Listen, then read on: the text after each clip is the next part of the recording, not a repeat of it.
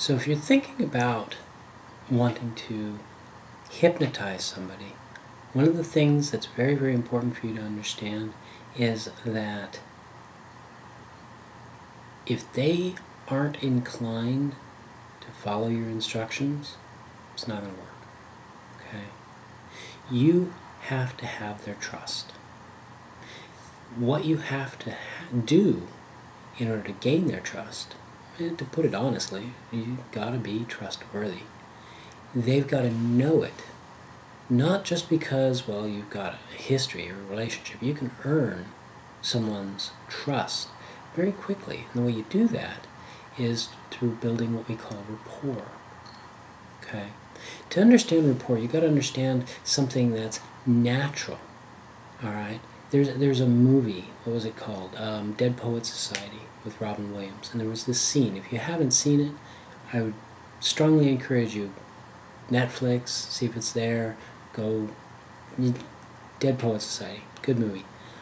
There's a scene where the teacher takes the students outside and selects 3 students and has them start walking in a circle. And at first, they're all doing their own thing. But after a little bit, as they're walking, they start to fall into step with each other. And then once that happens, then they start to actually align so that it's left, right, left, right.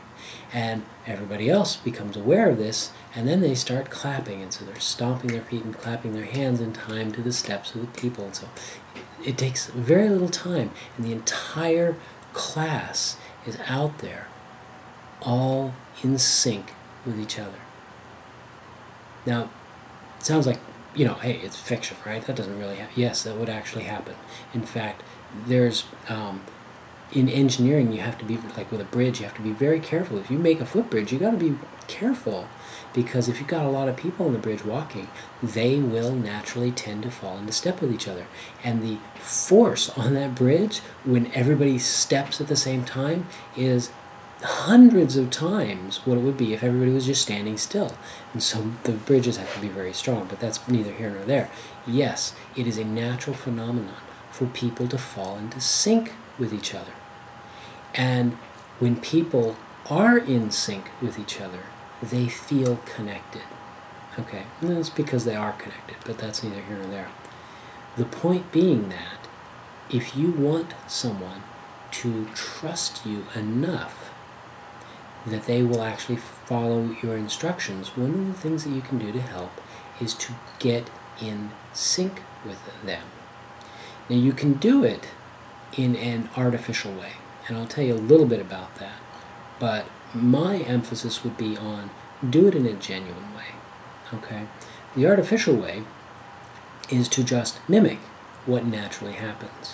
What naturally happens when you have 2 people that are conversing, and they are in mutual respect, and they are giving each other their full attention, is they will tend, like the people walking, to fall into step with each other physically. They will tend to breathe at the same times. They will tend to talk at the same pace. They will tend to take the same attitudes and postures. They will actually tend to mirror each other. Okay? This just naturally happens to everyone who is in that state that is called rapport. Now, the artificial way is to pay attention to what they're doing and, in a non-obvious way, mirror it consciously. Okay? But here's the thing. If your internal state isn't in alignment as well, if you're just doing it for show, you may not get the results you're really after, which is why I say you want to do it in a genuine way. So what you can do is you can understand that, hey, my goal here is to get into sync with this person. I want to get into their mindset. I want to understand them. I want them to know that I understand them. Okay? Think about that. How do you do that? Well, the first part is listen. Stop talking and listen. Listen to what they have to say. Express yourself in a genuine way, saying, you know what? I care about what you have to say. Listen express the fact that you're listening, and just let yourself fall into step with them. Okay? If you want to do the actions to facilitate that, you can do the matching, the mirroring. Once you've gotten that, then you can do some manipulation type things, such as pacing and leading and all that stuff. I'm not going to get into that right now.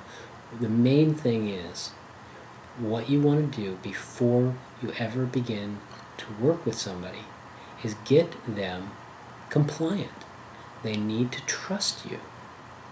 Okay? You do that by being trustworthy, by showing that you're trustworthy, by listening to them. Okay? Listen to what it is they're saying. Listen to what it is they want.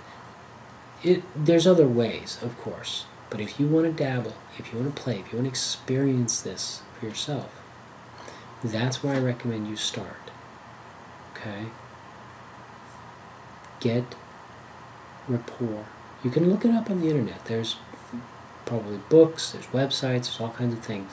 There's talks about, where people look, and you can use the same language. That's something that's very, very valuable to understand. Some people are visual, and so they will talk about, do you see what I mean?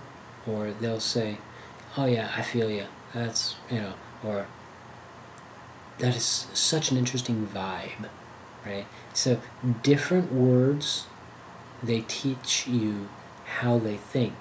And if you cue on that, and if you hear that, whether you do it consciously or unconsciously, my recommendation would be, don't try to be artificial about it. All the training that I've ever heard so far always emphasizes, do this, do this, do this. It's like, that's what you're going to naturally do if you actually go through the motion. I mean, in other words, don't go through the motions. Actually let yourself get into rapport with them so that they will be in rapport with you. Make sense? Okay. There's lots of resources out there. This video obviously cannot do all of that justice, but practice that little bit of get into the mindset of, I'm going to interact with this person. I'm not going to jump straight into trying to manipulate them or to hypnotize them or what have you. Start with talking to them, asking them questions. Where you're from? What do you, what's important to you? Whatever. Whatever is contextually relevant and appropriate. Talk to them. Get to know them. Show an interest in them so that they feel comfortable with you. There's lots to learn, but start there and practice it.